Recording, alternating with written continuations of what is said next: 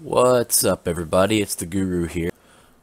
Alright guys, so let me start by saying I made a boo-boo. I accidentally forgot to press record while I was actually putting the mousse and tire on the wheel. I know.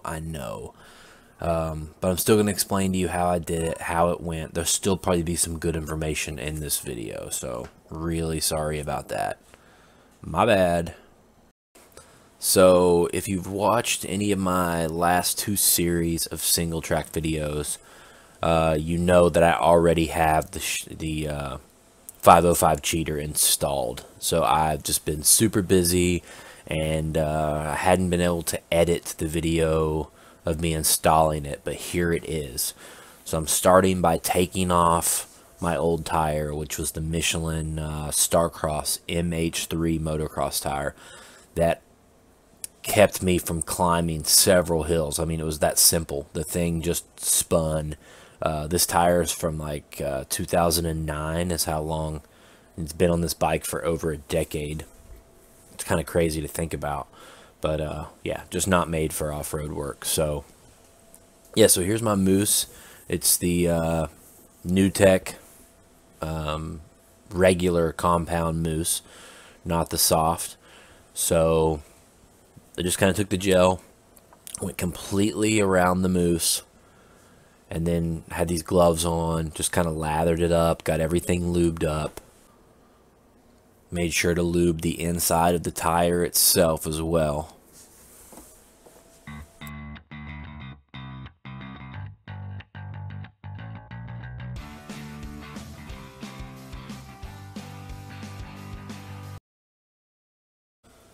So now the fun part kind of starts. You want to start by putting the mousse in the tire. And I know some guys will even do something similar like this with tubes. They will put a little bit of air in the tube, put it in the tire first.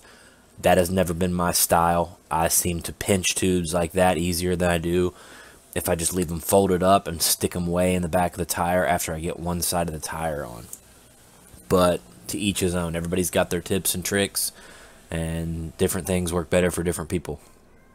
But yeah, the only real challenge with this was that the lube had made the mousse slippery, the tire slippery, my hand slippery. So you just got to kind of wrestle with it. And I have access to some tire tools. I have access to a tire machine, a Rabiconda, all that. But this was a situation where I wanted to basically prove to myself that I could install this mousse by myself with no special tools. So that's what I was going to do. And I knew it was probably going to be a little harder than necessary. Definitely would have been easier looking back if I had a second person there just to kind of hold the tire stand, hold some tire irons. But yeah, just knowing that it's easily possible for me to get it changed by myself in my own garage with just hand tools is comforting for sure.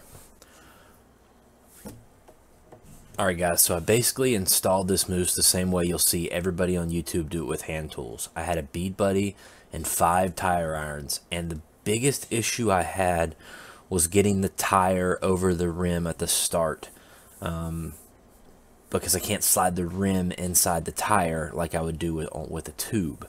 So it just kept, one side kept wanting to pop out.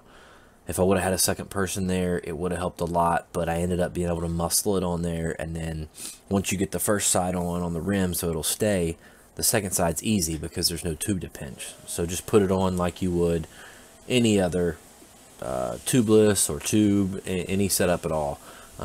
It's just the initial getting the rim inside the tire that was any problem at all. The rest of it went smooth. And there's plenty of videos out there on this, guys. You didn't need to see me do this, but I'm sorry about the pressing record. I was a little flustered, muscling with this thing, but it happens to the best of us. So, got the 505 on. I've rode with it 3 times, and I'm super impressed. The only issue I've ever had with it is in like deep, any kind of deep mud. It loses everything. The knobs are just pretty close together, but if it's not muddy, This thing is awesome. I can't even imagine how much traction the 525 must have that everybody talks about, because this one felt insane to me. Only issue I've had so far is after probably went almost 100 miles, and the tire popped off the bead, and I could kind of feel the mousse and the tire spinning on the wheel a little bit every once in a while if I'd get on it hard. So I've had to put it back on the bead once. I probably need to install a second rim lock. So I don't know. I've still got a lot of testing to do. My plan is to run this 505 and see how many miles I can get out of it. I'm going to do another video on that, showing you the wear after so many miles. And when this tire is shot, I'm going to put on the 525, compare the traction with it, and see how many miles I can get out of it. So stay tuned. I've also got another video I can link down below that shows the different weights of installing this mousse versus running a heavy-duty rear tube, because we're talking about rotating mass here, so every little bit of weight makes a difference. But anyways, thanks for watching. Thanks for going on this journey of motorcycle parts with me. Thanks for all your comments. Thanks for subscribing, hitting that like button. All of it definitely helps me big time. January is a really bad month for YouTubers because revenue drops.